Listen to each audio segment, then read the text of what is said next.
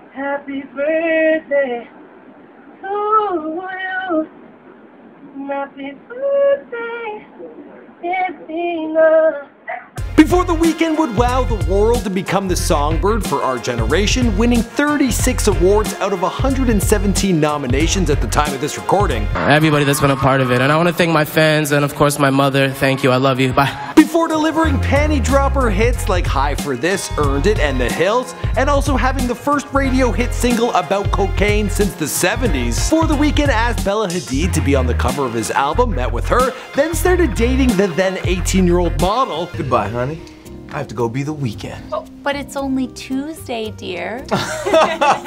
Before The Weeknd collaborated with some of the best in the biz and appeared on SNL, and then wowed the world when he cut off his signature hairdo. I love it. I think he looks so handsome. The Weeknd grew up a quiet boy raised by a single mother who immigrated to Canada from Ethiopia. When his father left the family, his mom struggled to make ends meet, and it was his grandmother who would raise him and have him speaking an Ethiopian language.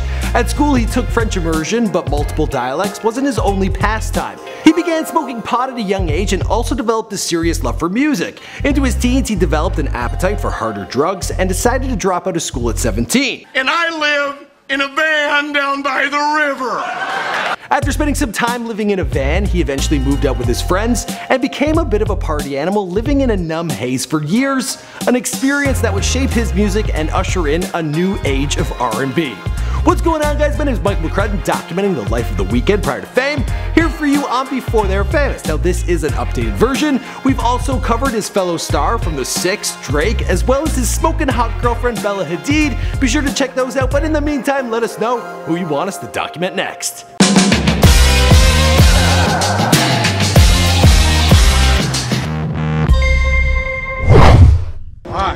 Let's let them know what time it is. Weeknd, baby. Weeknd. You don't know what's in store. Abel Tesfaye was born on the 16th of February 1990 in Toronto, Canada. His parents Makonnen and Samara came to Canada in the 80s from Ethiopia. His father abandoned the family and Abel's mom was working several jobs to help support her small family. Abel was raised by his grandmother and learned to speak the native language of Amharic. He developed an interest at a young age, with Michael Jackson being one of his early faves. He credits his track Don't Stop Till You Get Enough as the song that helped him find his own voice. That, combined with the sad Ethiopian songs that his mother would play, well, that shaped his unique vocal style.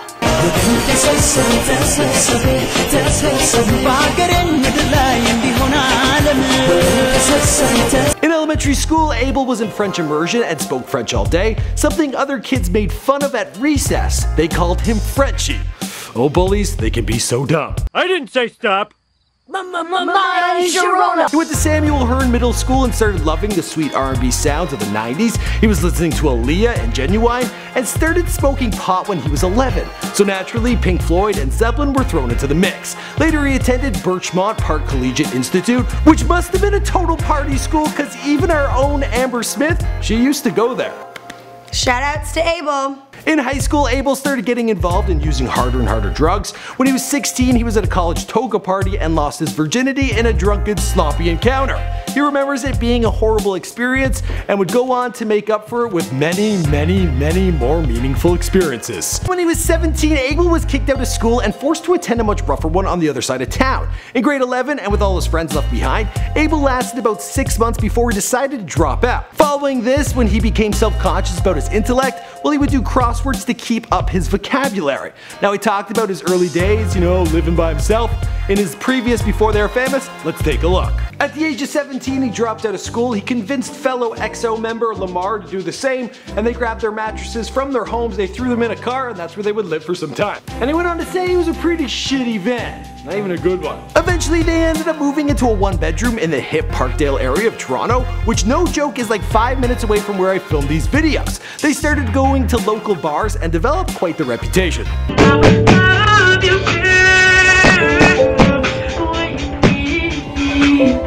Wanting to pursue music more seriously, Abel made the hip-hop duo Bullies and Nerds and rapped under the name Kin Kane. When that didn't take off, he wrote songs for a production company called Noise. Soon he formed EXO with his roommates and named their next project The Weeknd, which comes from the weekend they left school and never came back.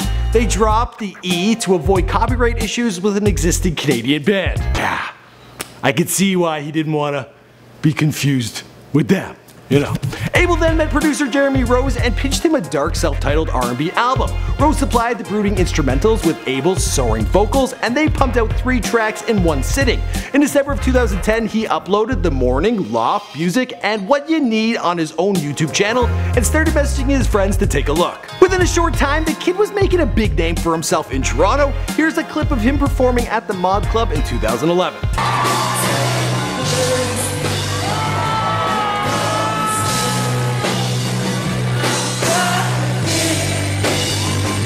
His tracks reached the ears of Drake's manager, who posted on Drizzy's blog, and boom went the dynamite. All of a sudden, everyone was listening to his work. The Weeknd released his House of Balloons mixtape a few months later, again for free download on his website. But the cover art didn't show his face, and although it added to the intrigue of his brand, he did it because he was camera shy, out of shape, and not considering himself all that handsome. Abel was sure he didn't pack any star appeal. Instead, he used artful nudes of some young hotties to sell his music. Not a bad idea. Probably what I was trying to do when I had Amber hosting some of these videos. I'm gonna throw that top on. His mixtape gained critical praise, and even though people had no idea if The Weeknd was a person or a group, they were eating it up. But Abel was dodging interviews left and right. Then in July of 2011, he decided to lift the veil and go on tour.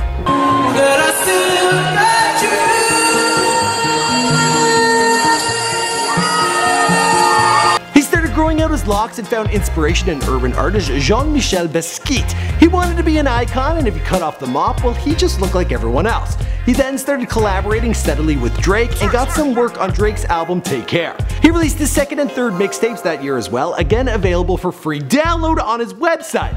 The guy wasn't worried about making any coin out the gate. Thursdays and Echoes of Silence completed what would be known as the Balloons trilogy. Afterwards, major labels came knocking, he signed with Republic Records, started playing massive concerts and music festivals, and the rest of the story, well, you know the story because this is before they're famous. My name is MCCRUDDEN, and this is an updated version. We are going back through our catalog of videos we've made, and given the ones that need an update, well, the update they deserve. We got a lot of other videos on this channel. We've done Drake, we've done Nicki Minaj, we have done, I don't know, about 600 people. Be sure to browse around, hit subscribe, and as always, let us know in the comments down below who you want us to document next. I only call you at 5:30, which is early, so this part's not that creepy, cause I'm punctual, that's the real me, yeah. Also, last time I think I said his name wrong. Abel. Abel. That's why we do updates.